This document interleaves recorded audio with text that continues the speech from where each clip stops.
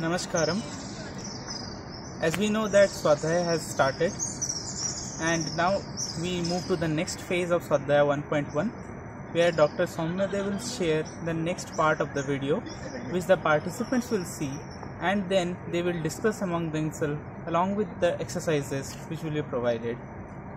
So let us move to the next video. Great. Welcome everyone to the session 2 of this Svādhyāya. So in my last lecture, we have discussed a proof of the fundamental theorem of finite abelian groups. And then only one part was missing, namely lemma 2. Okay. So today we will be discussing the proof of lemma 2. If you have not gone through the last lecture, I would recommend that you go through that before going through this video. All right. Let's begin. So what is the statement of lemma 2?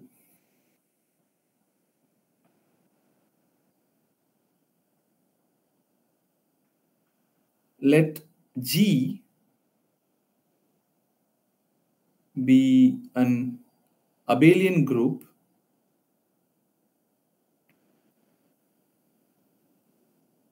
of order p to the n for some prime p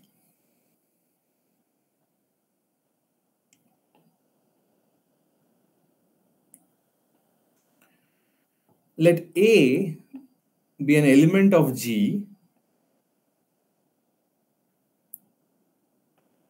of having the maximum possible order in the group.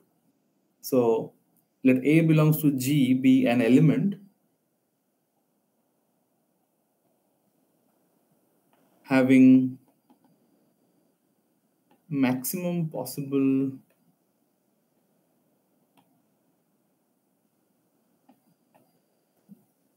order in G,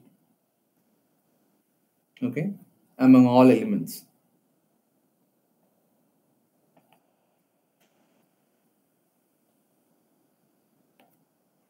All right. Now, what we do is we consider the cyclic subgroup generated by this element A. Let's call it capital A. Okay.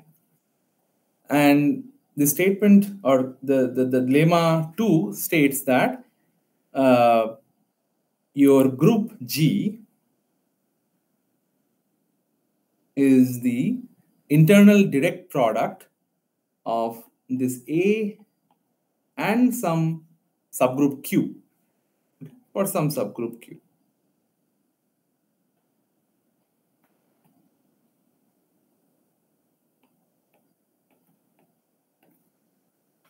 Okay, so A is some cyclic subgroup and Q is another subgroup, and you have this internal direct product. Okay, that's the statement. Now, how do you go about proving this statement? Okay, let us begin. So we prove by induction on the integer n. Okay, so you have this order as p to the n. We will induct on this n. All right. So proof is by induction on n.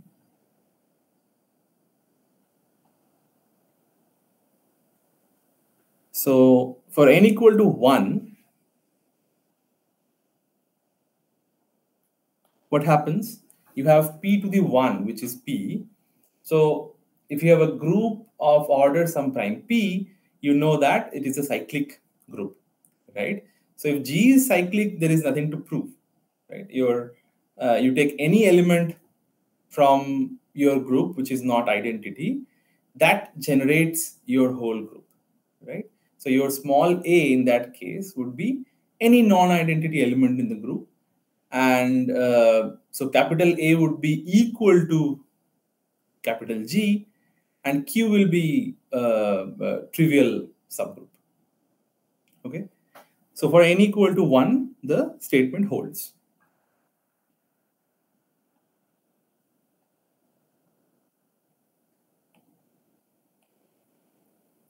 Okay.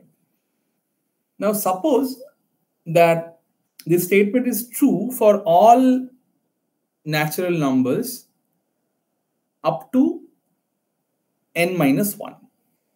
Okay. So suppose the statement is true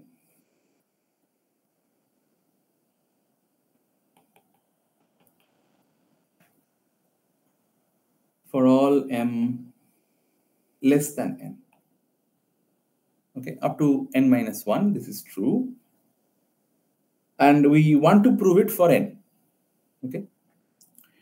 Now, let us make two cases here. Okay.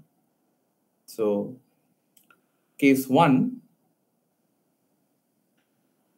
what is this case? Suppose there is some element B in the group G, okay, such that this B is not in A, capital A, okay.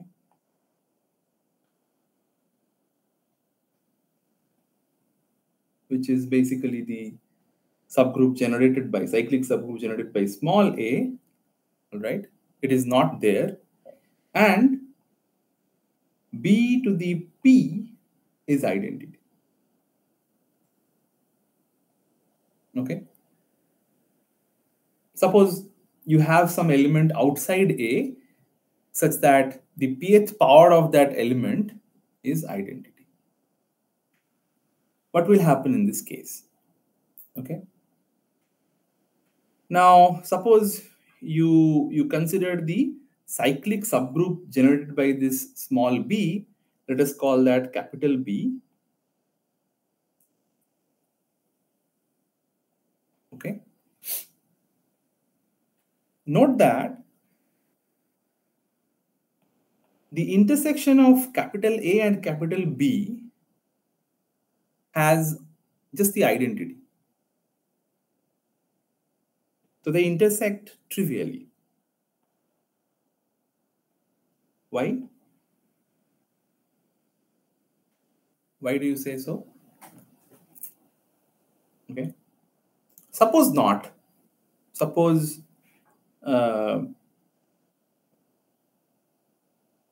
there are some more elements. So suppose not. So this will imply there exists some b to the k, small b to the k in A intersection B, okay, for some 1 less than k less than p.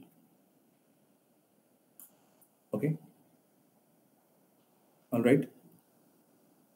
Now you see that since B to the P is identity and B is not identity, right? This B to the K, where 1 less than K less than P, this also generates capital B, right? Okay. But since B to the K generates capital B, which is equal to the cyclic subgroup generated by B, you can write this B as some power of B to the K. Okay. So what you can say is B is B to the K to the L. Right? Right. Or right, this, what is the meaning of this? B belongs to the cyclic subgroup generated by B to the K, and then you have what we can say from here. What we can say from here?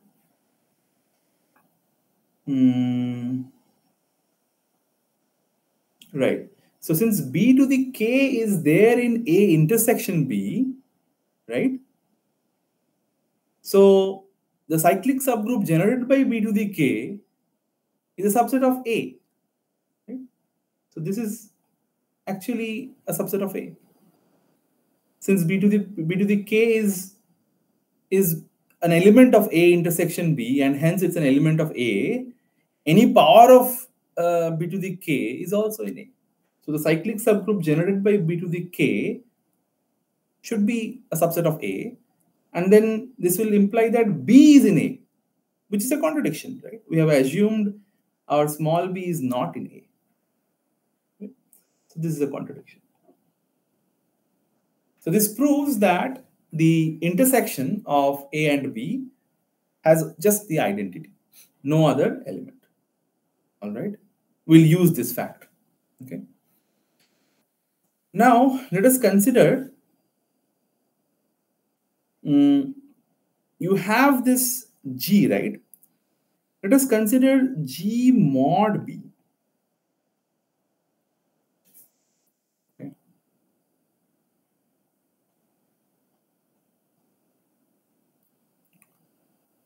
You can see that this is actually so B is normal.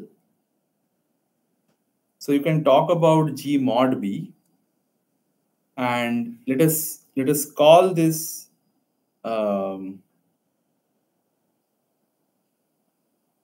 as G bar.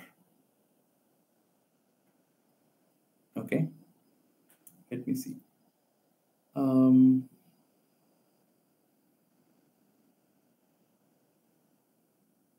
Yeah, B is anyway. So everything is abelian, right? So B is normal, so nothing to worry. So G mod B is a group. We're calling this G mod B as G bar. All right.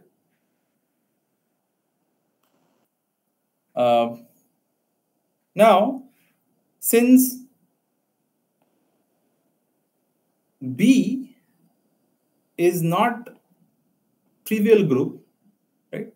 At least one non-identity element is there, namely small b. Okay.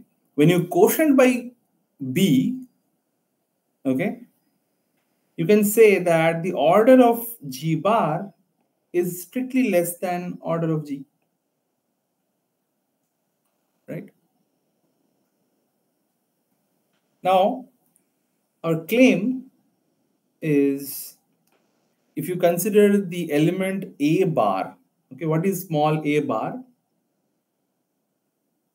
So A bar, I'll come to that. So I want to say this, okay? So what is A bar? You have this quotient map, right?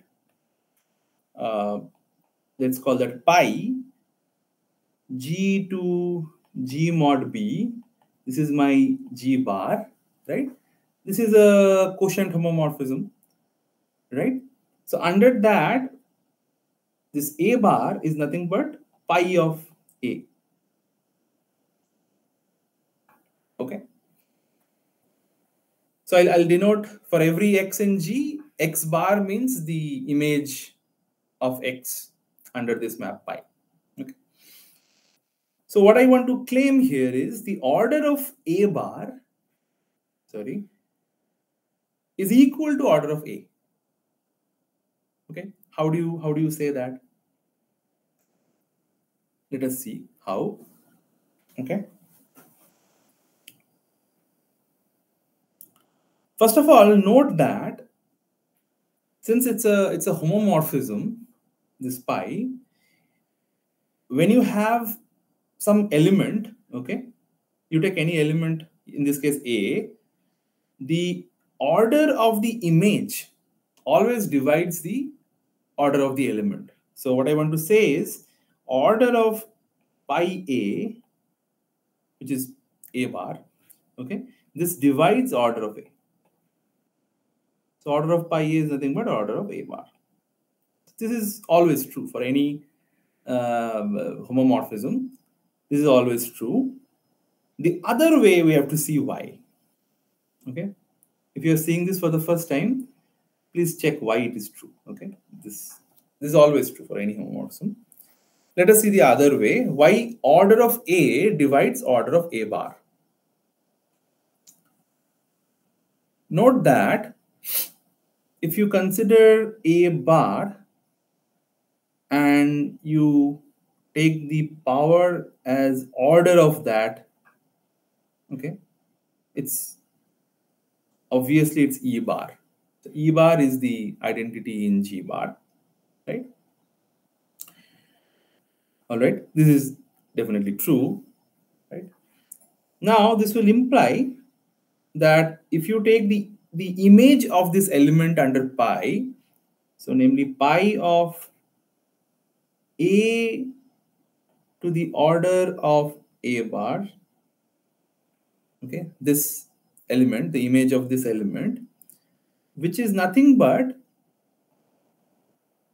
pi of A to the order of A bar, right? Since pi is a homomorphism, right? Which is equal to A bar to the order of A bar, right? Pi A is equal to A bar, and this is identity.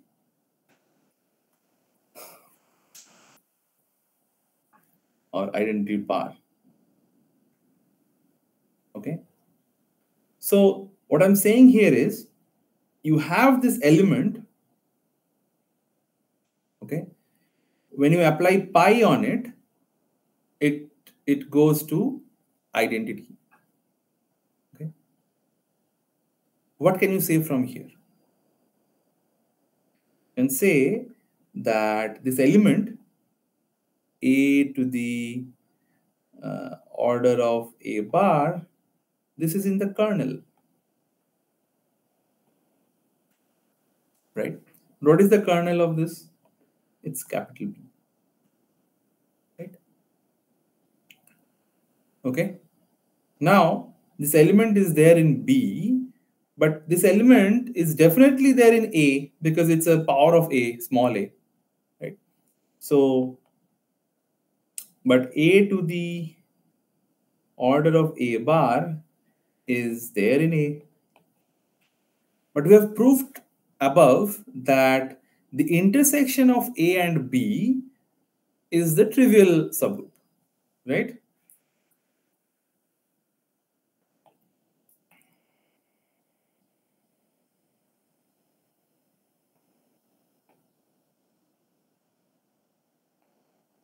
So what we can say from here? We can say that this element A to the order of A bar is the identity because it's there in A as well as B, right? So what is the meaning now? What can you say from here? You have this A, when you raise it to the power order of A bar, okay, its identity. This means the order of A divides order of A bar, right? So this implies order of A divides order of A, right? This is what we wanted. We already proved, or it's trivially true that this side, namely order of A bar divides order of A, that's anyway true. And now we are saying order of A divides order of A bar. From these two, we can say order of A bar is equal to order of A. That's the claim, right? We have proved that. Okay. I think it's clear from up to now. Let us move on. Now, since A has the maximum possible order in G, and you are saying the order of A bar is equal to order of A, okay, what can you say about A bar in G bar? Right? So when you take any element under any homomorphism, when you start with an element in the domain, okay, when you go via this homomorphism, what you get, okay, the order of the image always decreases in some sense, right? It cannot go higher. So here A bar is the image of A, and I'm saying that A has the maximum possible order in the group G. Okay, so what we can say is the A bar in G bar also has the maximum possible order in G bar.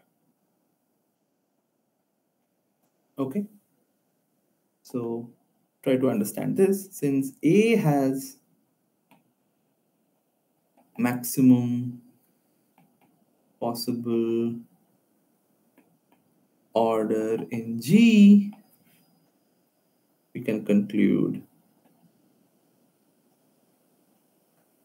that A bar has the maximum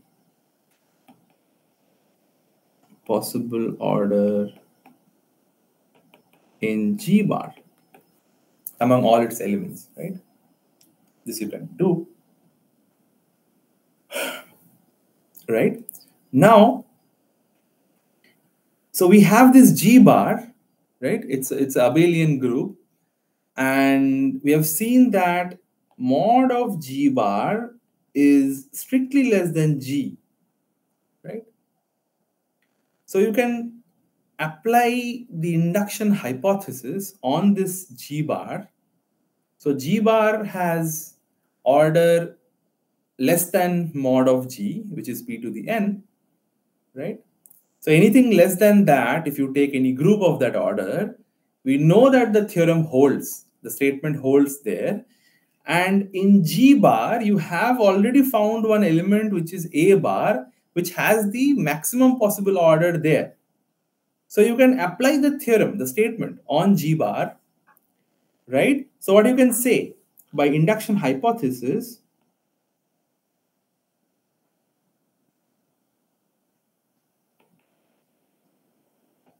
what you can say? You can say that G bar is equal to the cyclic subgroup generated by A bar cross some T, right? Because A bar has the maximum possible order in G bar, right? For some subgroup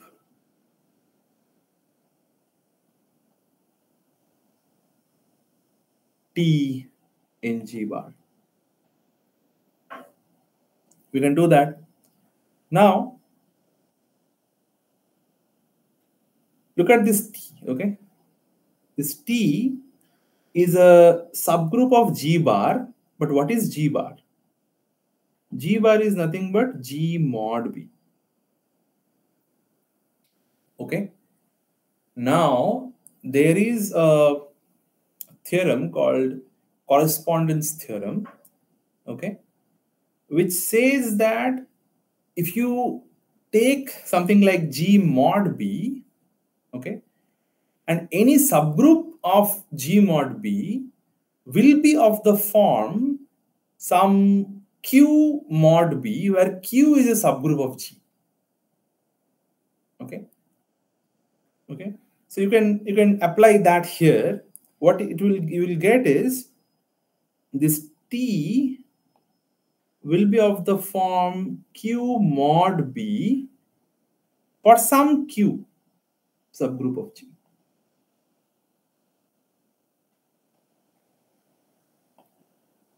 Okay.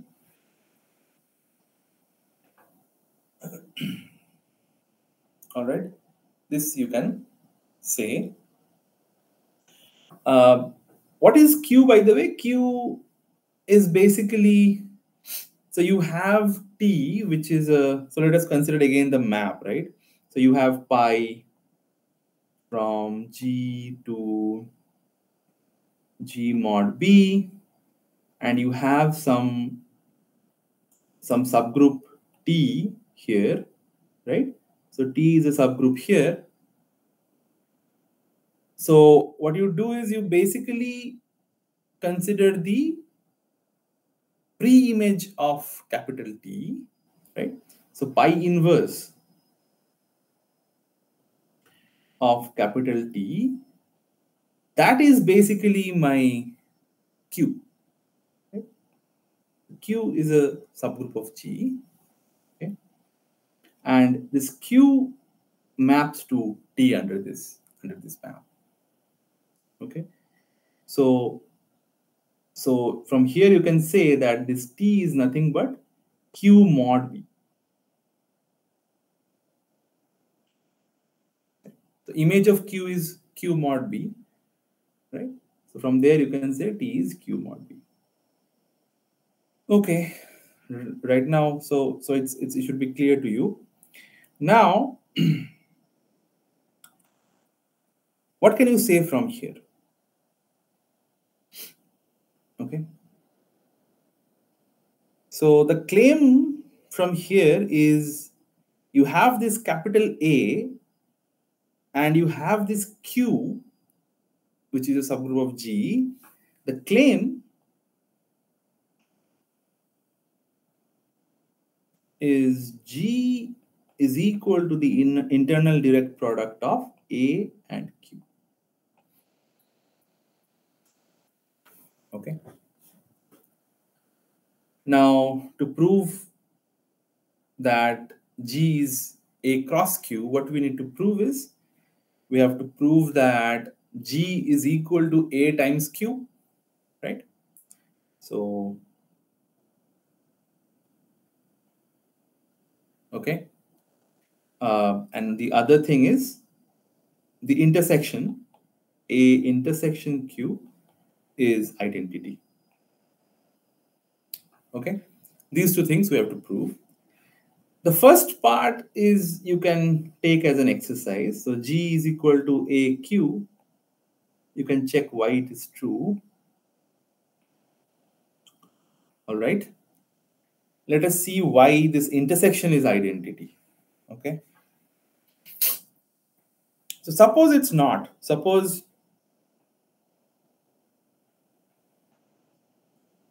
some power of A, say A to the I, belongs to the intersection.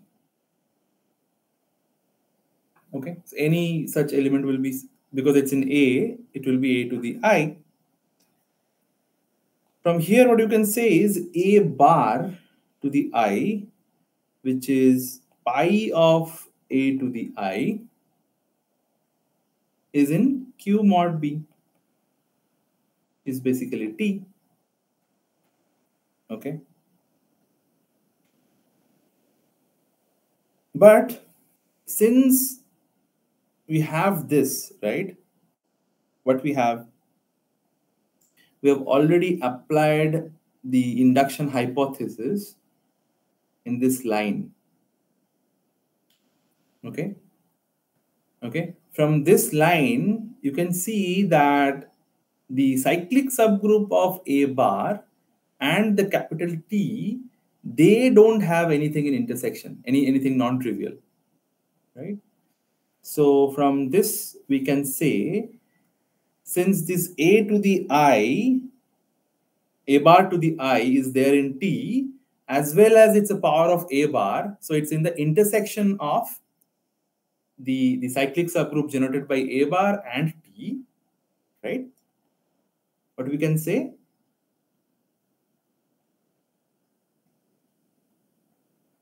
We know this is trivial, and hence we can say A bar to the I is Q mod B.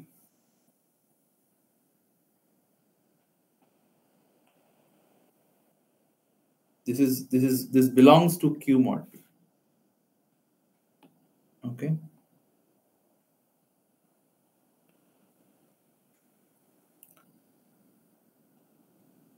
Sorry. I did something wrong. What we can say here, from here, A bar to the I is identity, the E bar. Okay. But now, what can we say from here? See, the order of A bar and order of A are equal, we have proved.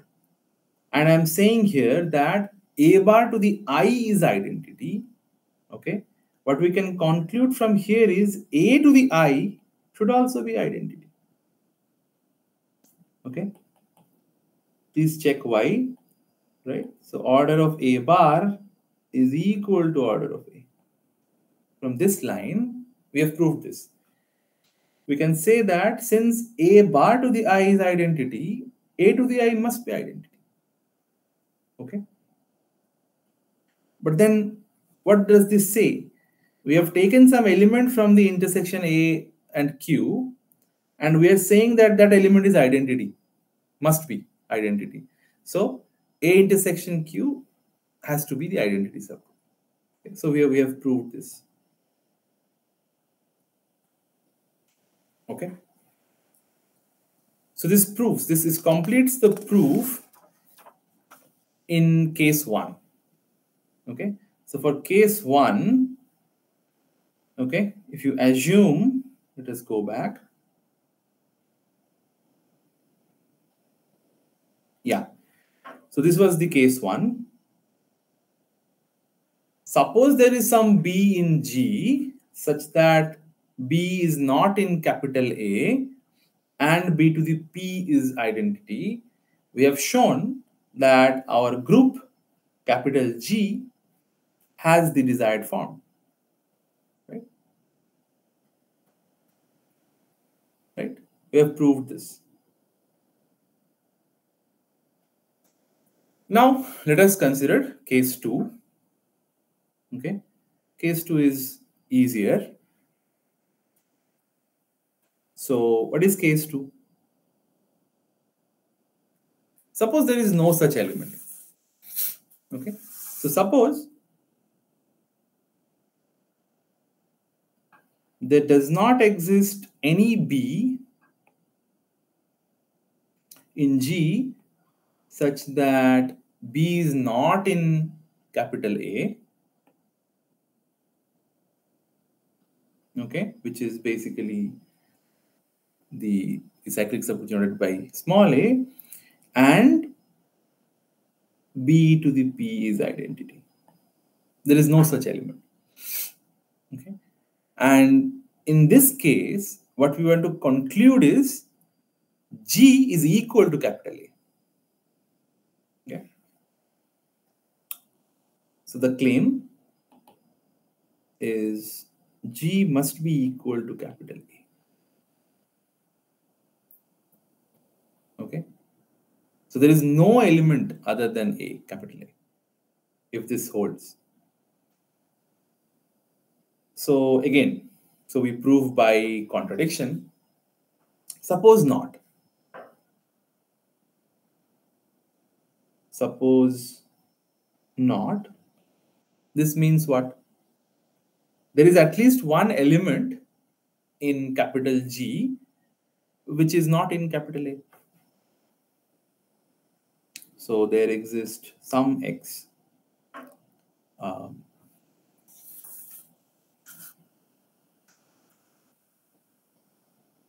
in G, X not belonging to A, okay, and with the property that this X has now the smallest possible order. So what I want, okay, suppose G is not equal to A, I'm assuming there are elements in capital G which are not in capital A. Now you can collect all those elements with this property which have the smallest possible order. Right? See, anyway, identity is there in capital A. So identity is gone. So in the remaining whatever is left, you can of course talk about the smallest possible order. Right? Okay. So it will be some natural number. Of course not identity. So it's not identity. So what I want is there exists some X. X is not in A with X having the smallest possible order. Okay. Now you note that when you take the element x to the power p and you take the order of that, okay, this is definitely less than order of x.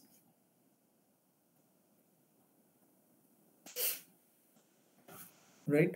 So if you're raising x to the power p and you are talking about the order of x to the power p, this will be definitely less than order of x.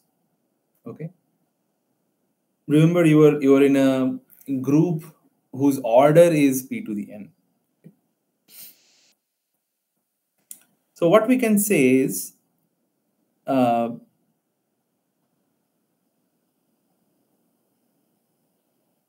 so x to the power p, its order is less than order of x, and x has the smallest possible order in outside A, right? So what we can say is this element, or the x to the power p, that should be in capital A. By the because the order of x is the smallest possible with the property that it's not in A. Right? So x to the power p should be in capital A. Okay. All right. So what we can say from here, now any element of capital A is of the form a to the I. Right. So you can say that x to the power p is some power of a to the I for some I.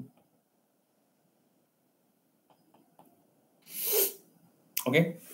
We claim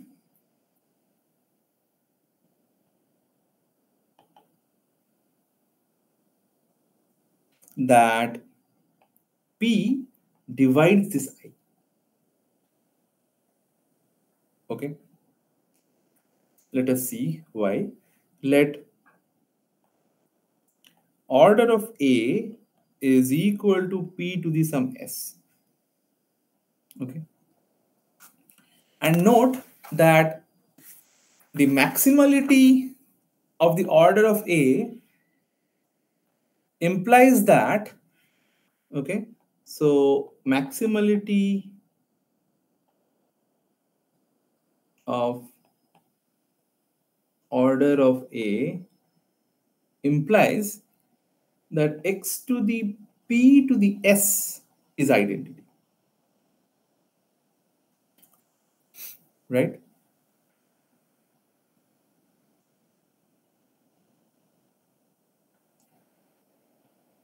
But when you take x to the p to the s,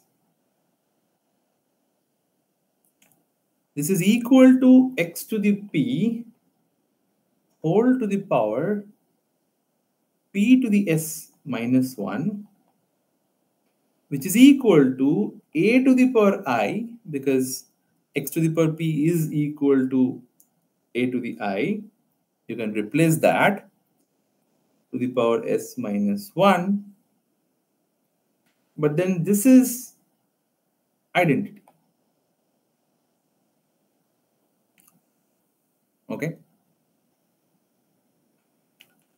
Now, since you have order of A is equal to p to the s, what you can say? You can say that p divides I.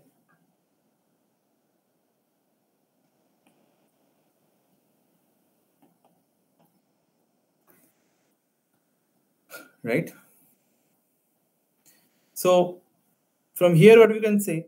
We have, so this implies that your x to the power p is equal to a to the I, where p divides I. Right? Now you consider this element. Let y be this element which is a to the power minus I by p times x. Okay. What is the speciality of this element? Note that when you take y to the p, you have a to the minus I, right, times x to the p. Now, a to the power I is x to the power p. So, a to the power minus I, sorry. So, this is, you can just replace x to the power p as a to the I, right? So, this will be a to the minus I times a to the I, which is equal to identity. So, you have got some element y, right, whose when you raise to the power p is identity. And now your x is not in A, right? So this y is also not in A. So what we note here is this y is not there in capital A. Okay, since x is not in A. Okay. So what we have got? We have got the scenario where case 1 is true, right? We have this element y, which is not in A, and y to the power p is identity. But we have assumed in case 2, this is not true. We don't have such element. Right? So this is a contradiction, in the sense that in case 2 we have said that there is no such element. Okay. So now you think about this. What exactly we did? We divided the whole scenario in 2 cases. Okay. In case 1, we have proved our statement, and in case 2, we have claimed that my group G is equal to A, and hence with some way of proving. Okay, you go through this again. So you assume that G is not A, and you land up to some contradiction. Okay. So this completes the proof. Okay, this completes the argument using induction, and this completes the proof of lemma 2.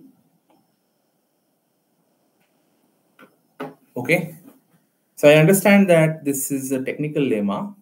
Okay, so that's why the idea was to record the proof so that you can pause and go back and see and understand. Okay, so please go through the proof again if you have not understood some parts. Discuss with your friends, and we will meet again to discuss your doubts. All right, so we stop here. Thank you.